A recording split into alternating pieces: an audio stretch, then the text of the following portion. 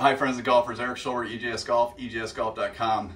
I'd like to show you this one O&E tool today. I took a couple of these pieces out to make it lighter because I want to show you, but it has this movement like this and like 4 different bands to adjust the tightness. A lot of things you can do with this for speed and other stuff, but one of my favorite things is to have my students use it for release, okay? So typically, you know, if somebody is this huge caster, they're going to grab this thing and swing, and they're going to feel this thing like moving back here, okay? Like they're going to feel this like way back here. So the goal is you got to get this thing snapping. You want to feel like way up here is the goal. So it's for the release to feel. Now it's probably going to be right here is snapping, but for my students, I tell them they want to feel it up here, you know, up even pretty high. So it's just a great tool to learn what it's like to totally delay your hands, let your body get going. Good kinematic sequence. So kinematic sequence, we want to wind up, lower body goes, thorax, arm, clubs, hands go last, okay? Club last, not the other way around. So sometimes I even think it's good to practice this with one hand to feel how we do it with each one. But what we don't do for sure is any of this movement, okay? Any of this.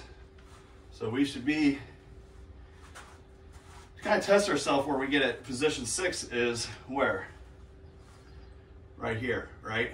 So there's no way this thing should be snapping if I'm here, right? It's in that continually turning that we're gonna get to do it later. So we're just here. And it's just a delay of the hands and not starting with them. So one of the things I love to do when I'm teaching is I just tell my students is, hey, swing to the top and stop. So they'll swing up there and I go, okay, I grab their club, I go start your downswing, and they're pulling so hard with their hands. And I tell them there's the issue right there. You're trying to start the downswing like this instead of letting everything wind up. Well, this club is starting to get into position, right? So get some nice width, feel a late release. So, you know, how can you do this if you don't own one of these, okay? What can you do? You know, I feel like you can grab an alignment stick even, something really light, and just feel that sound out there. You know, I do this with students so they should feel sound there. You know, they typically hear it here first when they start, but we just want to try to hear it out front. So that alignment stick, if you don't have an alignment stick, you know, grab a golf club. So I got this one here, and I'll just grab it up by the head of the club, and same thing, try to get that swoosh out front, okay? All right, that's a big deal about release, which is very, very powerful. And any of you that are releasing early, you're giving up so much power. You're also hitting it higher instead of the intention of catching it on the club like this. Your hands are probably gonna be like this, so their launch angle is higher, so driving it like that better to get a better launch angle. So a lot of other things too. So thanks for watching. Try one of those. Start working on release, you'll find out immediately you'll start crushing it.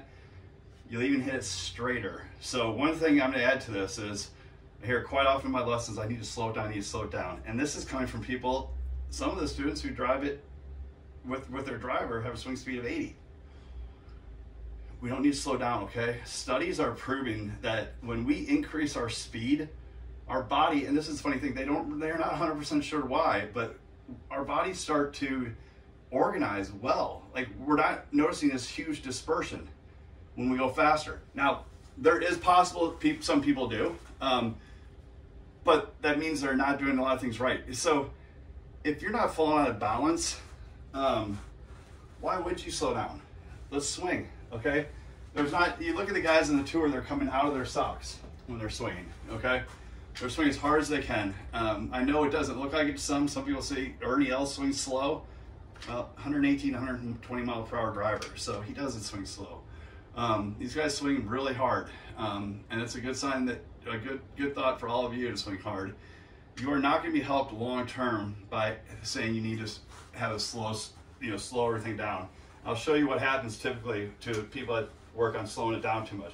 this club gets more sucked in back here really bad by trying to do it. So I go slow, and it just 9 times out of 10 I see the club getting back here, stuck back here because they're slow move. Okay, we want to be dynamic. There's nothing slow about this. No baseball player thinks, yeah, I'm going to swing, I'm going to just go slow so I get a nice stroke on this thing. Be dynamic, okay? Be a golfer. You can do it. If you got any questions, ask me, put something in the comments if you want, and I will get with you.